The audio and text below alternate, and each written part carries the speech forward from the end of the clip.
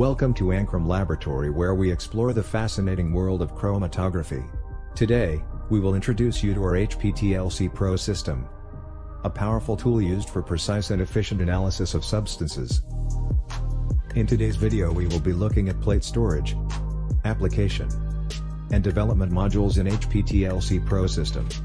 Today we will be doing a live demonstration of Acacia gum on our CAMAG HPTLC PRO system. HPTLC PRO is an automated system which has extraordinary capabilities of autonomous application, development, detection and mass spectroscopy. Acacia gum has been employed in medicines as a demulcent, or topical treatment for wound healing. Studies have been done on the effects of antioxidants, anti-inflammatories, antibiotics, and lipidemia. Getting system ready, plate storage module has two sections. One is clean and processed. As the name says, clean plate section contains clean plates which are ready for analysis, and processed plate contains plates which are done with analysis or which are waiting for next module to be freed for analysis.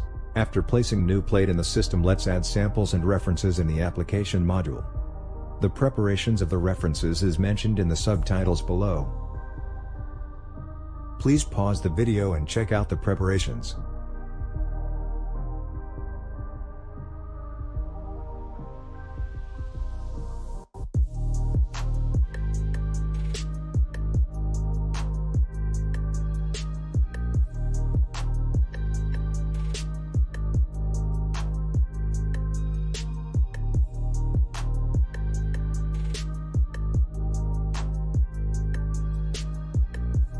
After placing all the references and samples in respective tray, let's add mobile phase.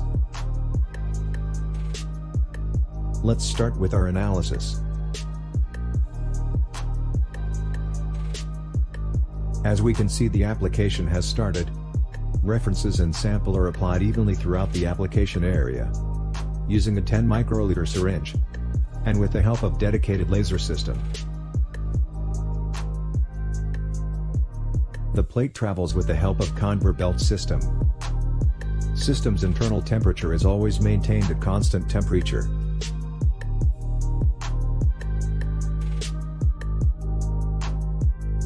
The following analysis requires double development.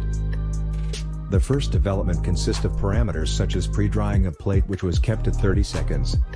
MgCl2 was used for activation of plate for 10 minutes. Preconditioning was carried out with mobile phase. Water acetonitrile in the ratio of 15/85 for 10 minutes. Then the development was done in mobile phase as water acetonitrile in the ratio of 15/85, and the plate was dried for 10 minutes. The second development was subjected to parameters such as pre-drying, which was done for 10 seconds, after which it was developed in water acetonitrile in the ratio of 15/85, and then the plate is dried for 10 minutes. The plate was then derivatized with aniline diphenylamine phosphoric acid.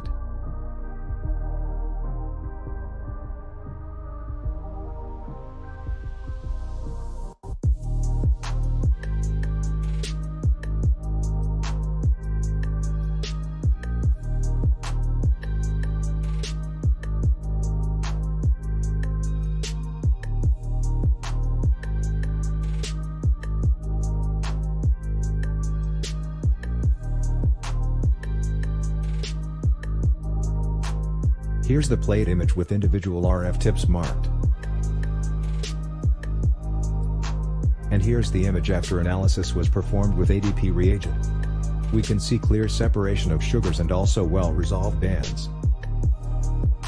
More videos about detection and derivatization modules coming soon. Thank you for your kind attention. Please feel free to reach out to us on following platforms.